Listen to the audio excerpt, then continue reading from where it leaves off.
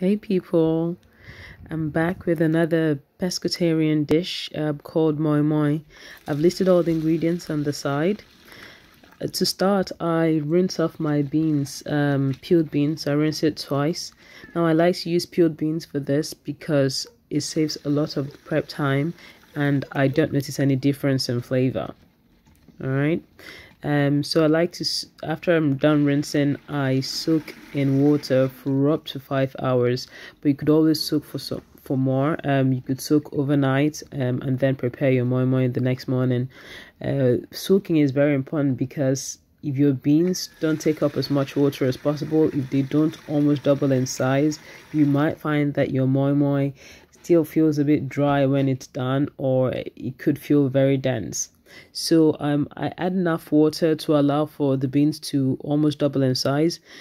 So after about 5 hours, you can see the beans has risen almost to the level of the water, and then I know I'm ready to go. So one of the main secrets for a good moi moi is onions. You want to be generous with onions, and so I'm using 2 large onions here, and then chili to my taste, so I use Scotch bonnet for their flavor as well. So I kind of blend in batches because there's only so much my blender can take at a time. So I blend the beans with the onions and chili to start with. I tip a bit off, and then I add the other ingredients, which are crayfish and the bell peppers. So after I'm done blending, I pour everything in a mixing bowl, and then I add the final ingredients, which is sunflower oil, some salt to taste, and then a cube of vegetable stock. So I mix everything well, and I just wanted to show you the consistency you're looking for. So you don't want it too loose, but at the same time, you don't want it too dry.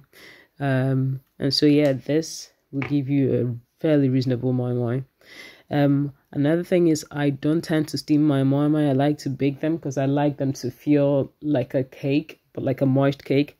So I put them in ramekins like this. I boil some eggs, cut them in twos, and throw it on the top to give that authentic moi moi finish.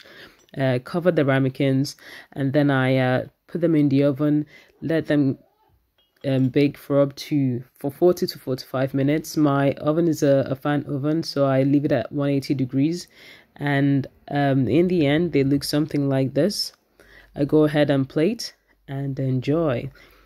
These are very healthy meals and they are very tasty in the end. I hope you get to try it. Thanks for watching and enjoy.